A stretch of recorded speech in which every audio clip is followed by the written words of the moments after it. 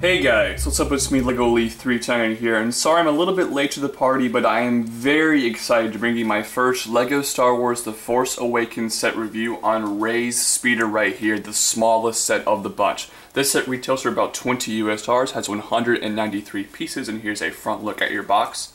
There is the back of the box, and included with this set is one instruction manual with about 43 pages of building.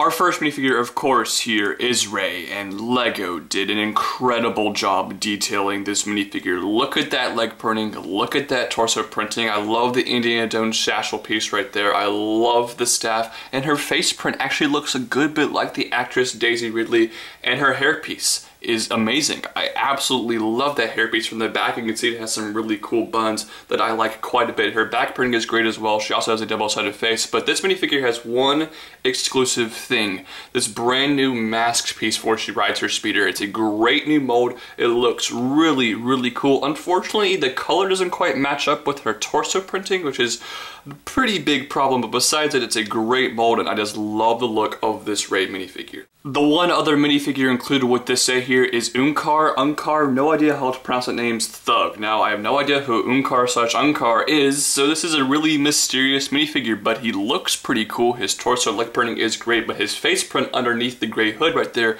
is really, really cool, and I love his headpiece because it's molded onto a gunmetal piece, which is really nice to see. He also has some nice back printing, so a good minifigure. I just have no idea what's going on with him. Now we can talk about Rey's speeder itself, and I'm going to say the most questionable thing about this set right off the bat, the color.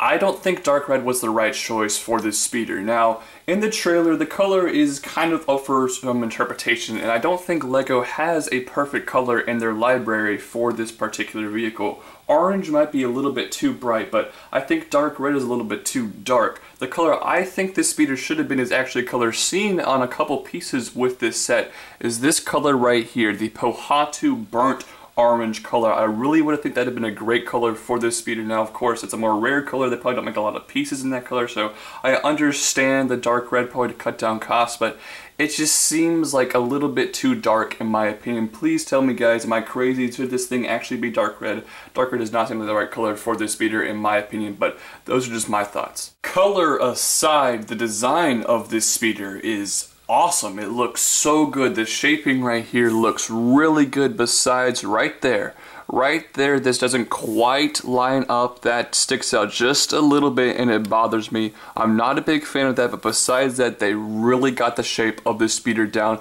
This part right here is 7 studs high, which is an odd number. They really worked with some great designs back here. It looks so good. And then the engine details back here are magnificent. LEGO did a great job with all the small little things. These pieces were perfect for this part. These pieces right here were also perfect. These pieces including were also perfect. It just looks really, really good. Now we have kind of an odd play feature right here. You can actually twist on this engine back here and watch this.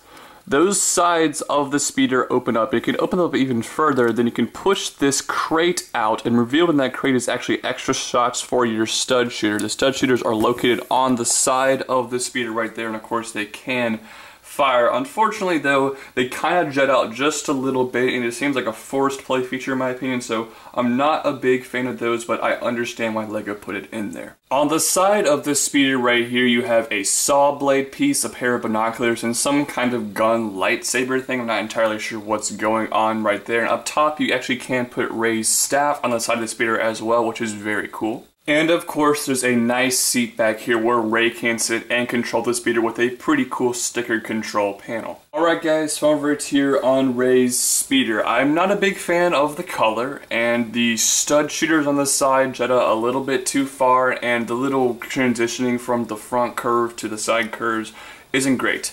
Besides that, this set is awesome. 193 pieces, $20. The price per piece is perfect. It might be a little bit small for the price, but there's a ton of detail. You get 2 really good minifigures, some solid playability, and this is going to be an iconic vehicle from the movie, I can tell. So this is a really good $20 LEGO set. And for that reasoning, I'm going to give this set here an 8.3 out of 10. Those are just my thoughts. I'd love to hear yours in the comment section down below. Also, don't forget to like this video, favorite the video, share the video with all your friends. Also, don't forget to like me on Facebook, follow me on Twitter, and follow me on Instagram. Please subscribe to this here channel, and I hope to see you guys next time with more Star Wars The Force Awakens set reviews. I'll see you guys later. Bye. Awakens.